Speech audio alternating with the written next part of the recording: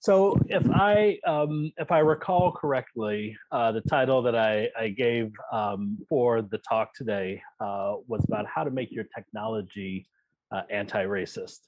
And I provided that title, number one, because it's in line with where I've been doing a lot of thinking and where a lot of folks, frankly, have been pushing me quite a bit. And so I'll step back for just a second and talk a little bit about the book Black Software, which Michael mentioned, which was an endeavor for me that was tremendously insightful. Should say, by way of background, I am not a technologist. Much of my career has been focused on issues of race and politics in sort of the electoral frameworks and context. And so about 10 years or so ago, I started to do work in this area of race and technology more specifically.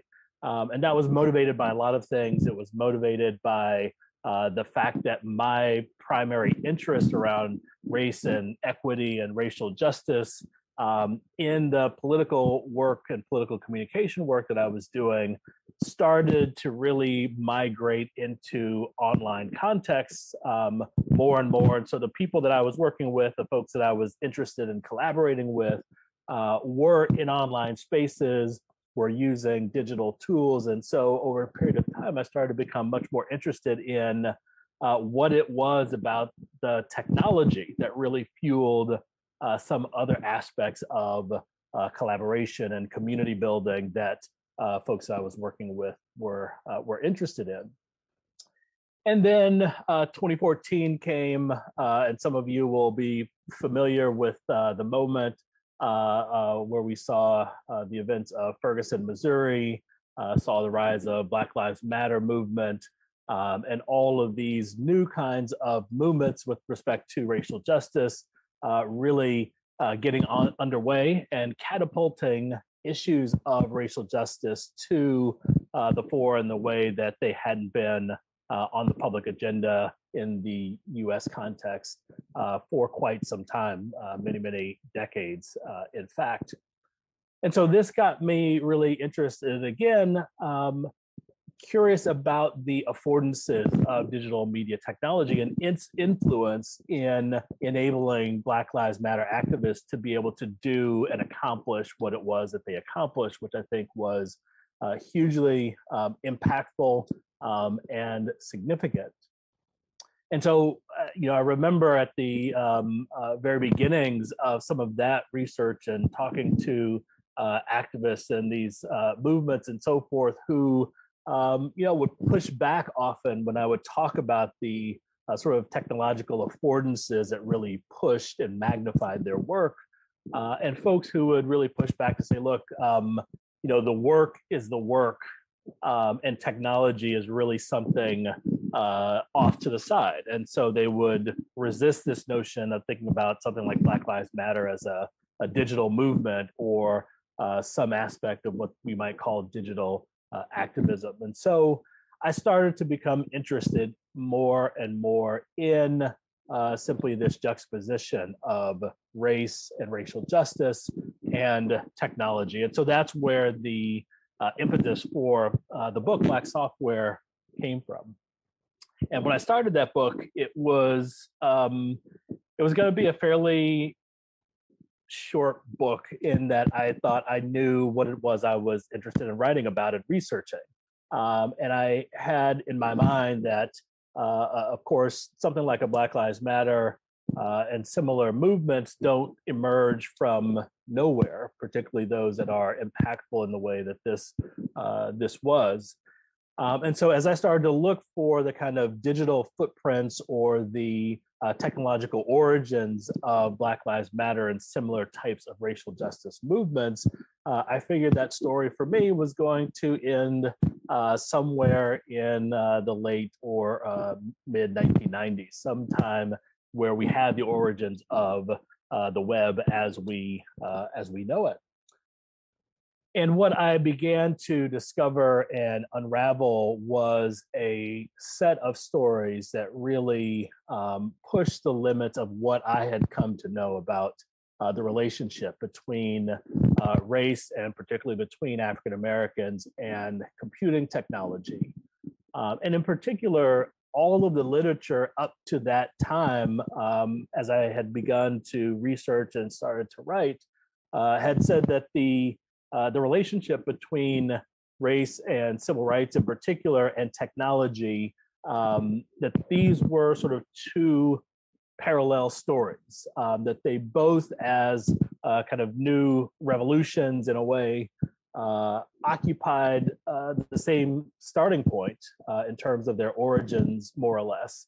But they were seen as two parallel movements happening on very different tracks with very little interaction between the two. And so not much on in the way of technology and technologists and folks that were influential or interacting with what was going on in the civil rights movement at the time in the late 50s, early 60s and beyond, and very few the other way around, civil rights activists and leaders and so forth who were engaged in the growing technological enterprises, computing technology enterprises that were emerging at that period of time.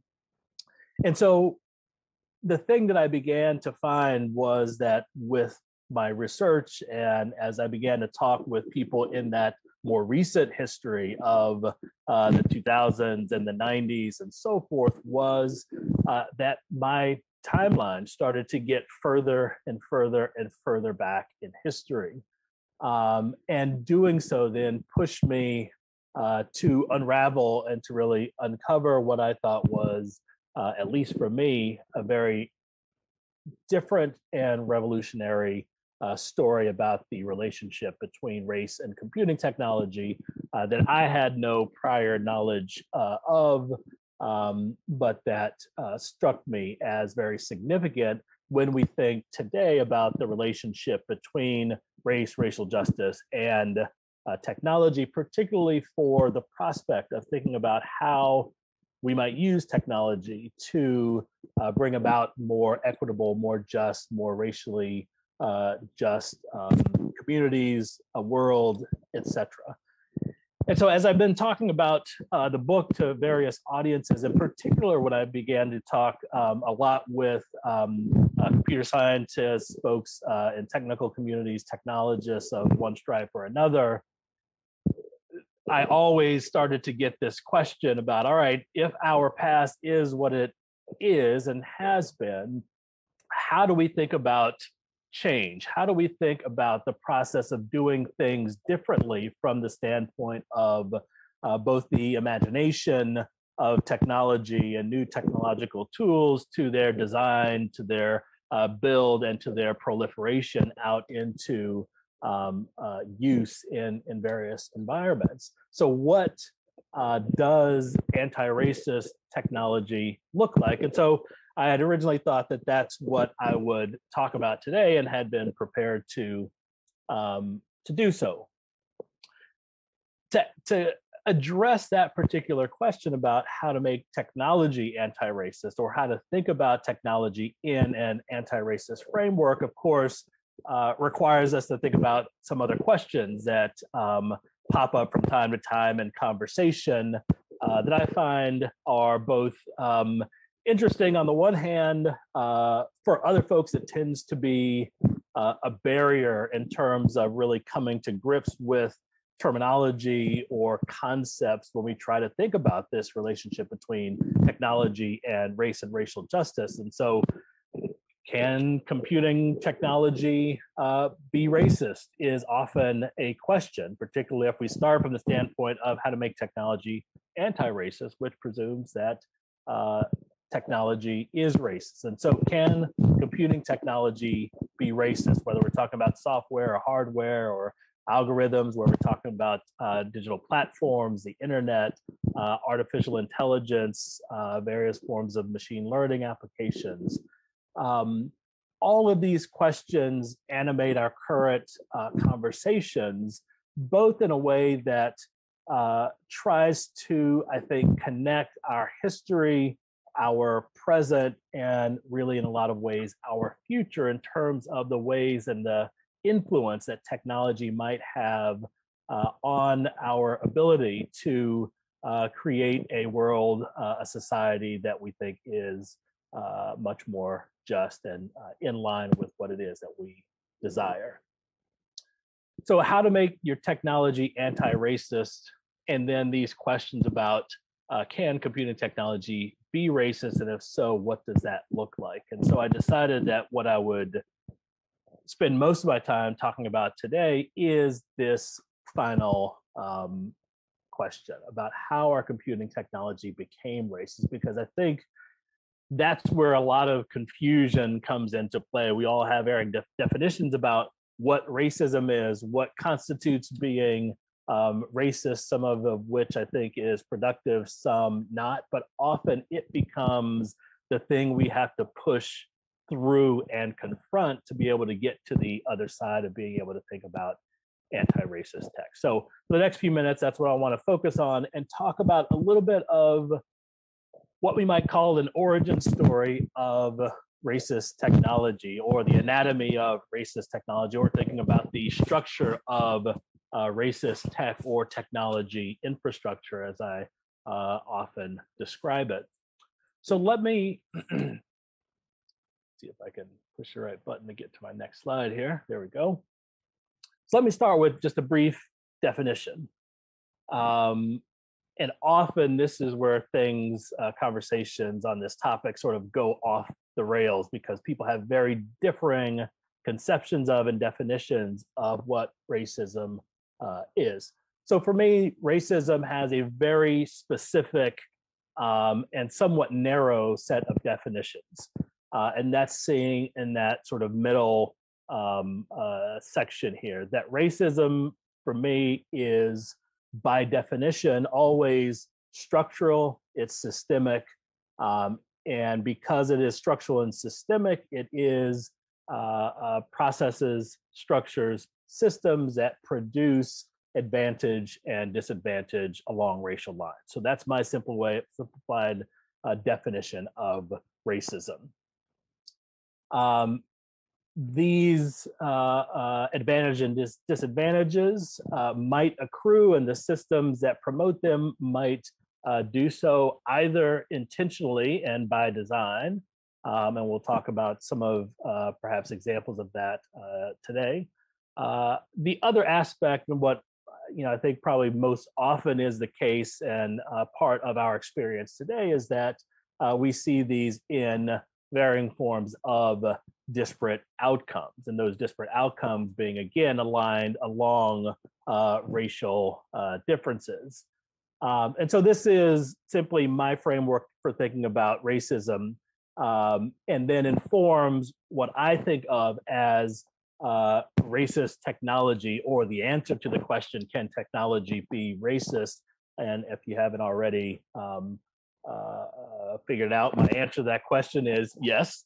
And so I want to proceed in telling you sort of why I see it that way. And I want to take us through a story of history. And so I want to begin here. There's a lot in this slide, and we'll spend a lot of time here. And what I've tried to do is both to piece together a story, but also a kind of architecture, if you will, or structure, or the beginnings of what come to be both our technological infrastructure from the early 1960s and building up to our current day, but also then its connection with this singular area around race and several of its manifestations. So let's begin in about 1965. And certainly there are some earlier starting points that I could begin with, but I think this is a good one because it is focused on where I think the origin point, if we will, the beginnings of how technologies become racist begin. And that, to me, happens around and in connection to problems.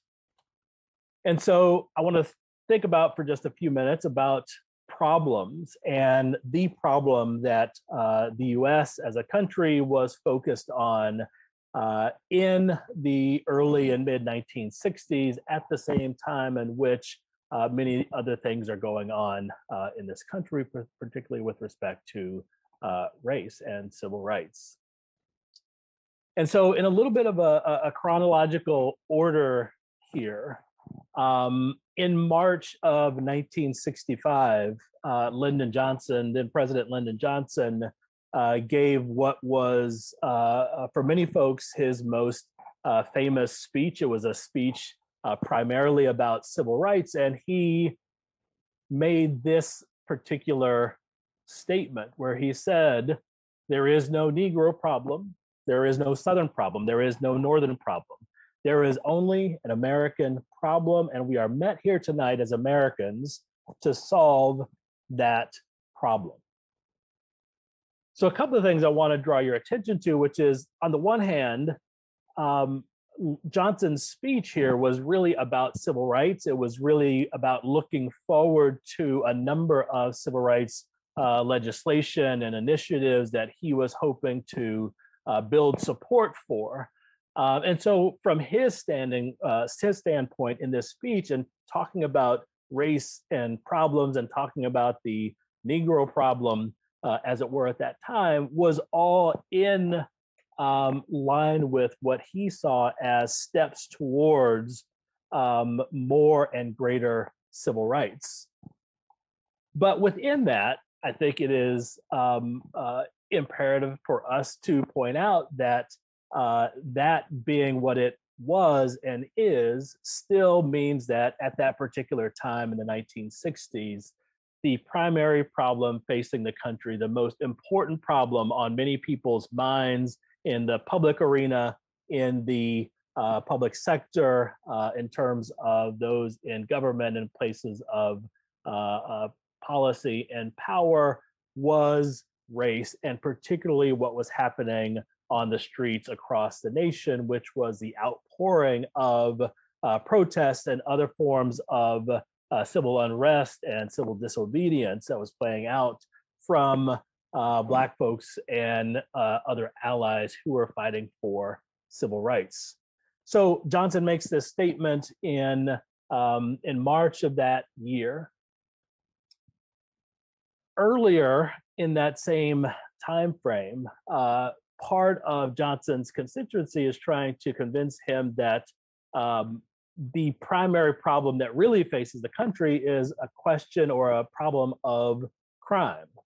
And long story short, that these two things, our race problem or Negro problem and the crime problem, ends up being juxtaposed, or being essentially one and the same, I should say. And so our crime problem, which Johnson, interestingly enough, did not think was a problem of national magnitude, as far as he saw and was looking out on all of the imperatives of the time and the priorities of the nation. Crime was not at the top of his list, but many of his constituency, and primarily white constituency, who was pushing him to say, look what's going on. Crime is rampant. That crime problem was often focused in the usual places and with the usual suspects in urban ghettos, in large cities that were primarily occupied by Black folks, and particularly those that were poor, but not exclusively so. And so in 1965, the summer of 1965, Johnson calls into being the Commission on Crime and the Administration of Justice. So this is July of 1965, the latter part of July, that this task force gets called into being, and it has a very wide mandate, which is simply to inquire into the causes of crime. Why do people commit crime? And how can we go about as a nation best solving the problem of crime and ensuring that people have no reason to, and certainly that there is a justifiable remedy to those who do commit crime. And so again, this comes into being in July. About 2 weeks later, we have what was probably one of the most well-known and largest at the time of um, uh, these protests in Watts that erupted the streets of South Central Los Angeles in August 1965. Um, this was in Watts a situation that came about much like the things that we've been seeing on the streets of this country over the last few weeks and years, which was a community that was highly segregated, that was primarily Black, and that had been battling for years against treatment and brutality by the LAPD, by police officers and the law enforcement community in Los Angeles. That erupted that day in August 1965. National Guard troops by the tens of thousands were called in. At the end of the day, 35 or 40 African Americans were killed, were dead. Many thousands others were arrested and jailed. And this became probably the most prominent visible spectacle about the Black civil rights struggle that the nation had begun to see, and what they saw and how they interpreted it, in large part because of their own perceptions, but also because of the media's framing of it at the time. They saw Black lawlessness, they saw Black criminality run amok and on display in this particular moment. So as the president's commission gets started on their task of trying to understand the so-called crime problem, we start to see a crystallization of what not only the public, but the law enforcement community and those in public policy arenas are starting to see as the face of the nation's crime problem, which was Black, which was urban, which was largely poor. And so this becomes the problem that the nation has to solve at this point in time in 1965. The other part of this story, and this is interesting that I'm sure that this was always going to be part of the commission, but certainly gained new traction in the aftermath of Watts when the commission tasked its crown jewel. And so let me step back to say that the Crime Commission was made up of several task forces, each of which were directed to very different sectors of trying to understand and tackle the crime problem. And so you see those listed here. Some of those task forces that were focused primarily on policing, some on the courts, juvenile justice, organized crime, and some, particularly those in the social and behavioral sciences and so forth, focusing on the determinants of crime and trying to understand why people get involved in crime in the first place. But for Johnson and for his Attorney General, Nicholas Katzenbach, the Science and Technology Task Force was the crown jewel of this commission. And essentially, this is what gave this group an imperative from Johnson, from Katzenbach. And it is seen in this comment here that Katzenbach makes in the final report of the commission, but this was also part of the sort of marching orders for this task force at the beginning. And they laid out this justification saying that more than 200,000 scientists and engineers are helping to solve military problems, but only a handful are helping to control the crime or control the crimes that injure or frighten millions of Americans each year. And so essentially what happens is Johnson looks around and says, look, we've seen, and we are in the midst of this new computing revolution, a revolution that has already showed its value in terms of war, in terms of space. And so how can we mobilize this new technological power to help us solve our crime problem? again, a crime problem that is very much personified in the faces and communities primarily of African Americans. And so here, I want to spend a little bit more time trying to sort of focus and emphasize that if we might say that there is a starting point, as it were, in terms of how technology becomes racist, then in my mind, this is at least an example of when that happens. That is, when you have a racialized problem, and particularly a racialized problem for which the people themselves are identified as and framed as the problem that must be solved.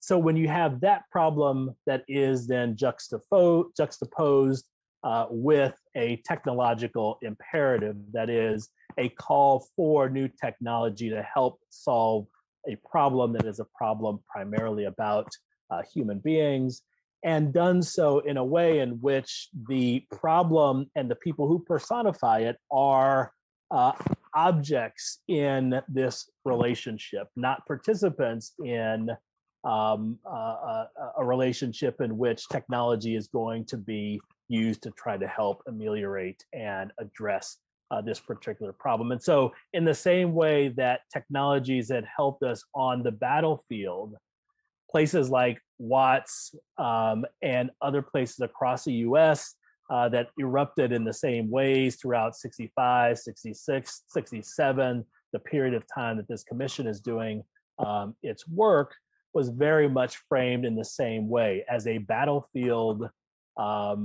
primarily made up of lawless people who were Black, who were poor, and who needed to be solved in some way, who needed to be policed. And so the technology task force, in many ways, was called into being to help address this problem, to shed light on new ideas and things that we could do forward looking from that point in time into the future to help make sure that we solve this crime problem.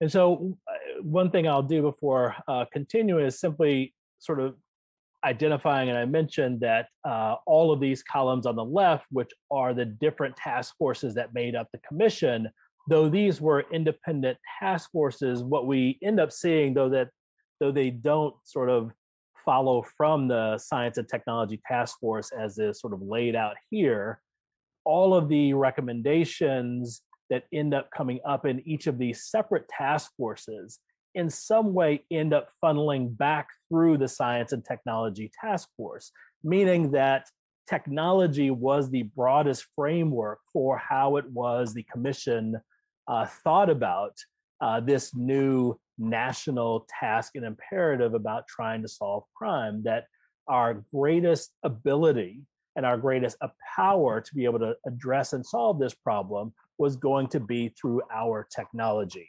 And so not only were the recommendations of the Science and Technology Task Force, which we'll see here in a second, not only did those play a role, but all the other recommendations for each of these other segments were filtered through this prism of how do we then marshal computing technology to do or to operationalize what has been recommended in each of these task forces.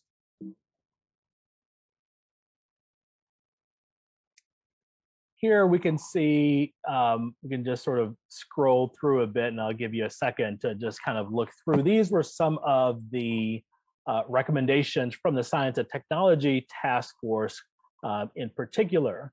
And it's interesting that that task force, in terms of its makeup and in terms of what it was that they did as a body, it's interesting, or at least it was very interesting to me, that number one, that you had sort of three groups represented on that task force. So you mostly had folks from the scientific community, particularly from the computing world. And so you had folks who were very much technologists, who were at the cutting edge, mathematicians, operations researchers, folks that were very much in the mindset of trying to really model and sort of model behavior in terms of crime and thinking about computational solutions in varying ways. And so you have technologists, scientists that are making up part of the body of this task force. The others are also less technologists, but part of the private sector, and particularly in this case with IBM. And interestingly, IBM, who made or who was represented in a large way on this task force, both from a technological standpoint as well as from a marketing standpoint. And so several folks on the science and technology task force were IBM marketing personnel. And again, that goes back to this this idea about problems and the centrality of problems and its connection to technology. This was one of the ways in which, of course, IBM marketed itself at that time, which was a company that solved problems and that marshaled computing technology to solve problems. And so their point of view was, doesn't matter if it's in criminal justice or in banking or in logistics or transportation, you give me your problem, we will build and customize a technological solution for you. And so interesting to see that represented in the work of this committee that largely then did a number of experiments, simulations, et cetera, to not only try to understand and come up with ideas for new technologies that could help in this space, but to give the policy community, to give the president a model for what could be, or what could be a new technological enterprise, a new technological infrastructure that could help undergird, support, and further the mission of helping to address and solve crime problems. So hopefully you've been able to see some of these on this list. I won't point some of them out given that time is already running quickly. But this gives you an idea of some of the computational solutions that were and came out of this particular task force.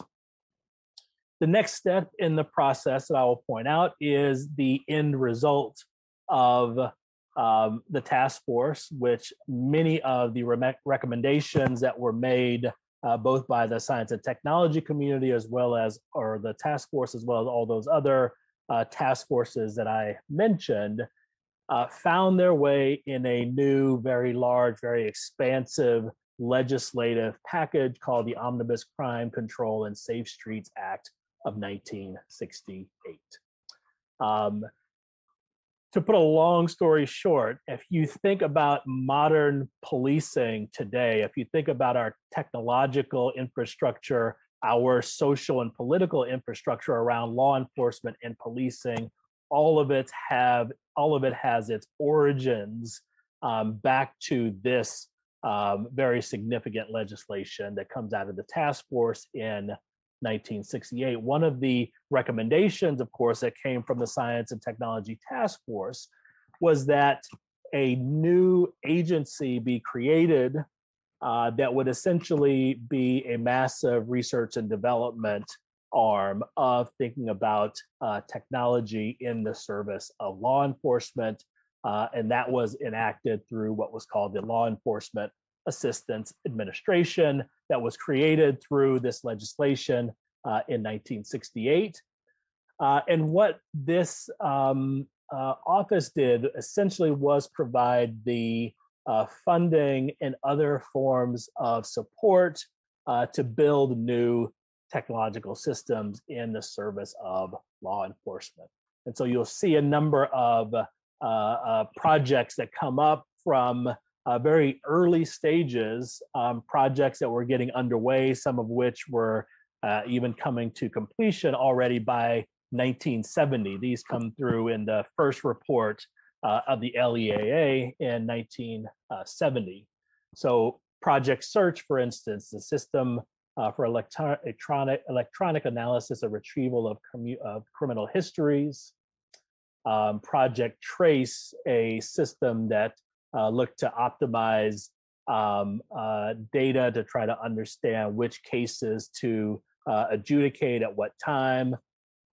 Tactical police information systems, which was another massive data system that would help to both search criminal histories across the US through increasingly connected databases, as well as to be able to identify, target, and bring information to the fore to the law enforcement community through these other identification markers, fingerprints, mug shots, etc. The Maryland Interagency Law Enforcement Computer System, and then others, TinPin, etc. These all just give you a flavor of what this new computational law enforcement infrastructure was starting to look like, which really focused a lot on data collection, being able to have places to store data, being able to have the ability to, at one's fingertip, to retrieve data about criminal acts, about arrests, about crimes that had been committed, and the people who committed them. And then increasingly, to not only have those independent systems, but then to network those systems. And so you start to see networking that's going on from these systems. Sometimes they start with a group of states connected to something like a Project Search, and then those states going from 5 states to 15 to 20, and then a number of connections and networks between these systems and the National Criminal Justice Database by the FBI, all of which provides the opportunity to link data across the United States for the retrieval of criminal data about particular perpetrators or suspects of crime. And I'm going to try to run through this because I do want to leave some time for questions.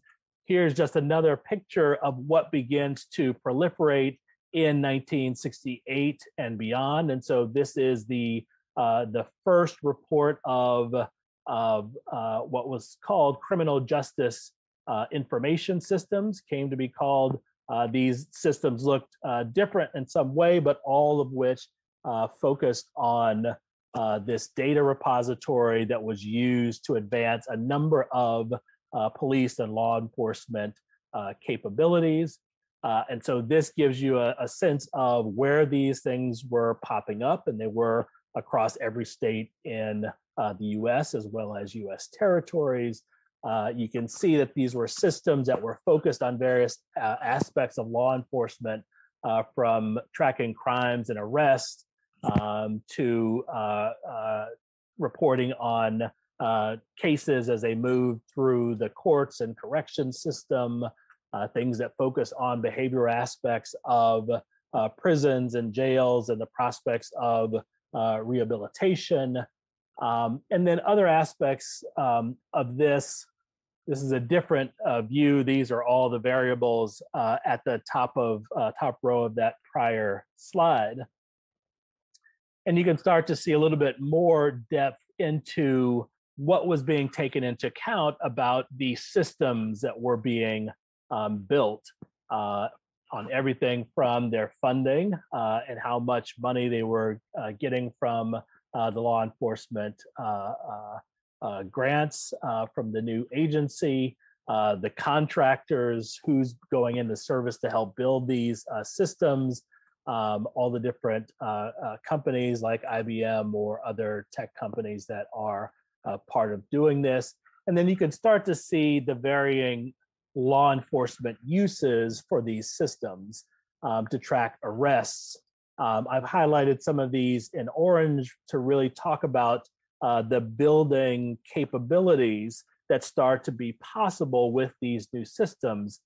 Things like crime trend analysis, thinking about criminal associates, where we start to get the idea of sort of dragnets, criminal dragnets that are happening, where we find someone who has a history of crime, and then we go find folks that are associated with that person, and then somehow bring them into the criminal justice system simply by association and not necessarily by particular actions.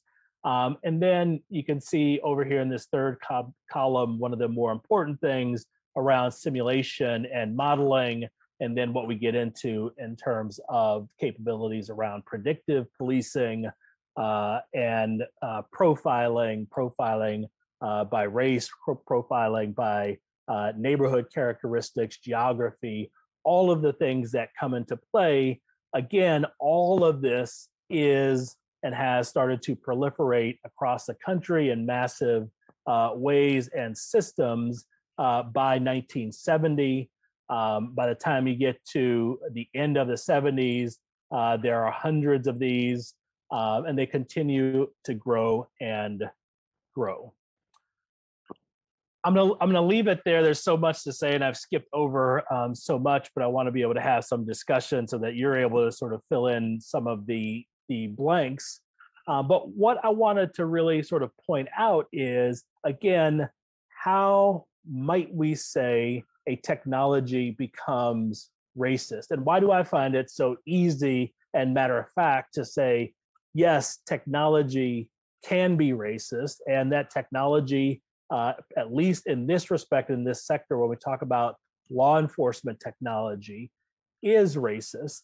And I think that one of the things I wanted to sort of show, albeit not in a very detailed or perhaps even effective way here, is the way in which structure, systems, etc., work together to build this edifice that then has disparate outcomes along racial lines. And I thought I would sort of leave aside the outcomes, because at least in the world that I sit, those seem so glaring and visible in terms of the devastation that law enforcement and computational law enforcement, I will put it that way, has devastated and impacted communities of color, African-American communities in particular.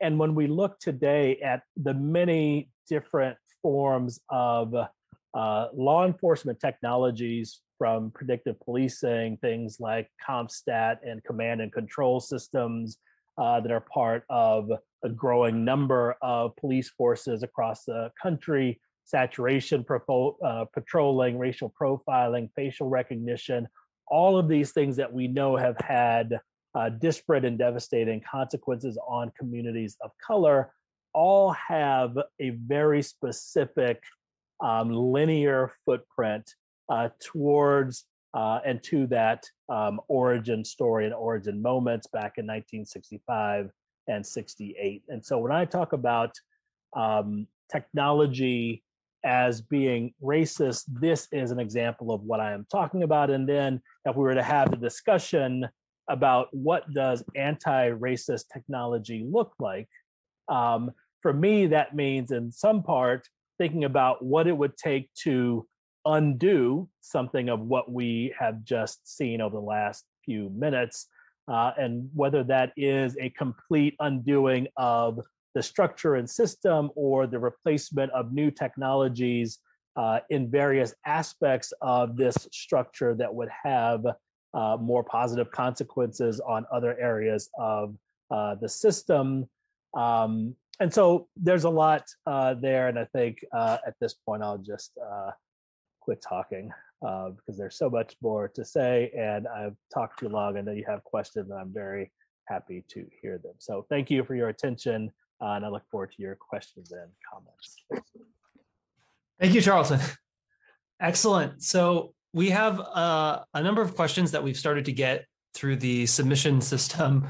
I will be the Greek chorus here. Panelists, as usual, feel free to go ahead and unmute yourselves and just go ahead and ask the questions directly. Charlton, the panelists are PhD students and faculty here, and I'll kick it off, and then we'll hand it off to the panelists. So we have a question wondering how your own personal perceptions around racism and technology have changed due to the pandemic.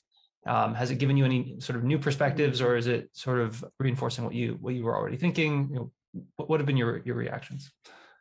Yeah, it's a great question. I mean, I think in a lot of ways it has reinforced my thinking. I think it could only be that way having come from just writing and putting out this book. And so, in a lot of ways, the pandemic sort of magnified um, much of the current of what it is that I was already thinking, particularly as we, started to look at, of course, the rush of sort of technological solutions at the beginning of the pandemic, right? From various forms of hardware to software that was sort of developing to do everything from protect folks from the virus, and so ventilators and so forth, to software to help track transmissions and so forth, and varieties of AI or machine learning that was developed in the service of that. And I recall in the moment where we had that sort of massive realization about what communities were being disparately impacted by the virus itself, but also who and in what communities were the proliferation of these new technologies, particularly those that were so problematic in terms of privacy and invasiveness and tracking who those were focused on. And so many folks, of course, this was some surprise in some way. For me, it was really, a different sort of manifestation of what I would already see and say. And that's, I'll sum up in sort of this way, which is, we often talk about race and technology, or racism and technology, and thinking about anti-racism in terms of technological solutions. And for me, in large part, our solutions aren't so much technological, because the problems are really around race, deeply, even before the technology. And so this racial structure of inequity was already in place when the pandemic hits. And so it was natural and expected for someone like me to see the kinds of ways in which that played out. Thanks, Charlton. Over to the panelists. Yeah, if I might jump in. Thank you so much, Charlton. That was a great talk. I'm a PhD candidate in the group. I do work on marginalized people's experiences and representation in socio-technical systems. And so I was really excited to hear this work, and I'm really excited for the book.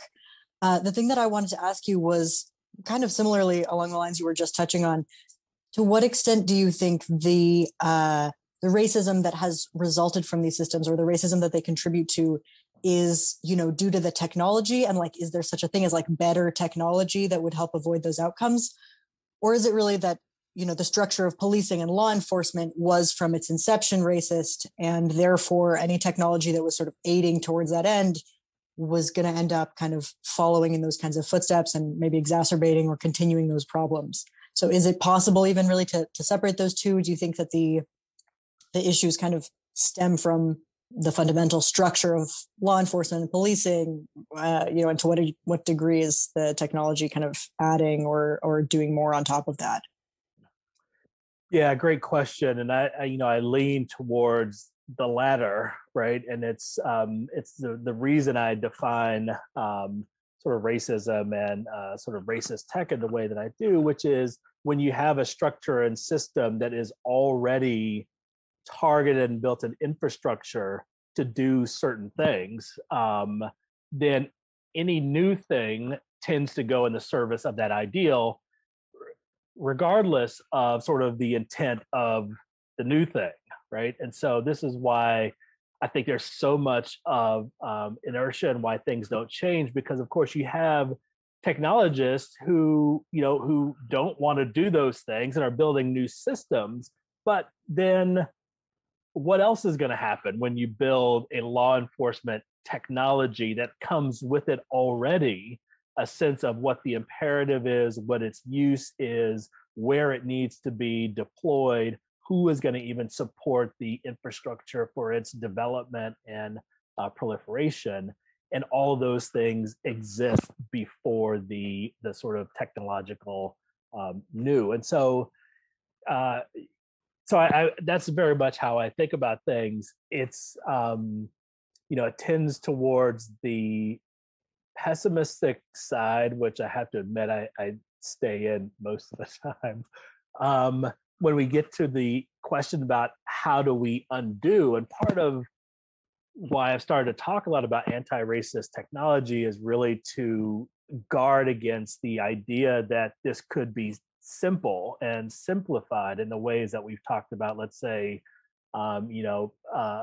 ameliorating bias in technological systems where, the thought is if we could just make a better system, better algorithm, better inputs, better data, things will be better. And I think probably not. And so a much more wholesale change of system, but to the optimistic side, I do think is possible. And part of the reason why I like talking about this kind of origin story is to show that these things have beginnings, right? And if the current infrastructure had a beginning, it also means something different could have a beginning. Absolutely. Thank you so much. Absolutely. Thank you. I'll pop to a question from someone who's a student or an attendee asking, how do we integrate communities of color into the design process to ensure that the tech is anti-racist without asking them to do a ton of labor? That's a great question. And I think the reality, the short answer is we can't.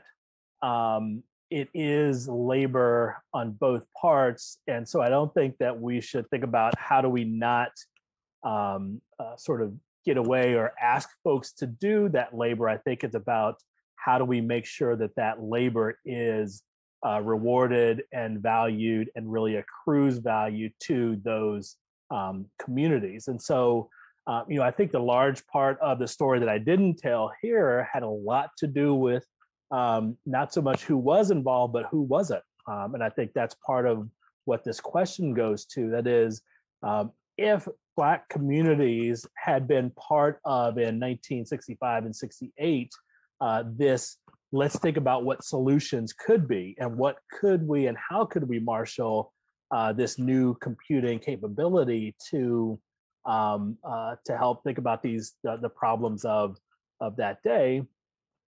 I think we may have had quite different outcomes. But in 1965, we didn't have the inclination to do so, nor the structure to do so. Now, today, when we do have the inclination, which I think is a great step forward, I think we find ourselves without a structure that enables us to do so and do so at a scale that is meaningful. So I don't have a question or an answer to this question because I think we have yet to really grapple with it. I think we recognize that it is a problem, but we need scaffolding. We need an infrastructure that says here are groups of technologists or varying groups of people that are embedded in a community who is positioned to think about the knowledge that comes from those communities as being valuable, to give time to engender trust in that community, to make sure that there's not just sort of this extraction going on, but that there is value accruing to that. And we simply don't have the structures to enable that. We don't have that structure in the university. We don't have that structure very well in government that helps to do so. So that is one thing that I think we have to build. And again, I think that was something that was crystal clear and sort of magnified in COVID, where folks saw communities that were being disserved and disadvantaged, and yet no real way to move at a deliberate speed, take into account who those communities were and what it is that their needs and privileges or priorities were, and our varying technological systems or other systems for helping to ameliorate problems. So I think a particularly great work to be done to figure out how to build an infrastructure for this to happen. I'm wondering really quickly, because you focused a lot on structural change being necessary to deal with a lot of these problems. What can individual technologists do, and sort of what do we gain by giving individual technologists more understanding of where their own work falls in this sort of history? Yeah, thank you for that question, because oftentimes sort of my pessimism or the focus on the enormity of structure has that effect of sort of paralyzing folks, right? All right, this thing seems to be so giant, so what can I as an individual technologist really do that will matter? And I think there is a lot to be done. I think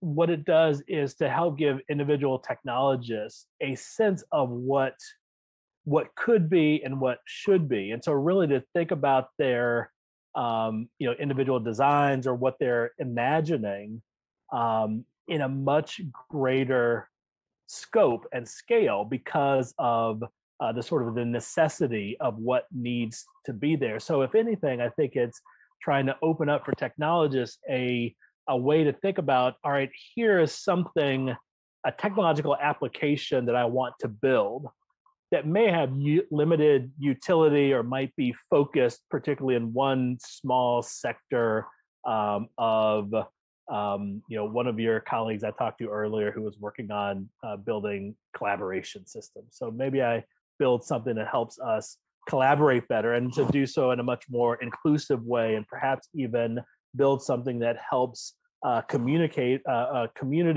of color or other concerns collaborate in that process of building some of these new technologies. So to be able to take something from there and for someone to say, all right, I can have this limited application and I can sell it as an app or something like that, and some people will use it and it will have some limited impact. But what could it be if I have in mind over here a whole system that I know a little bit about?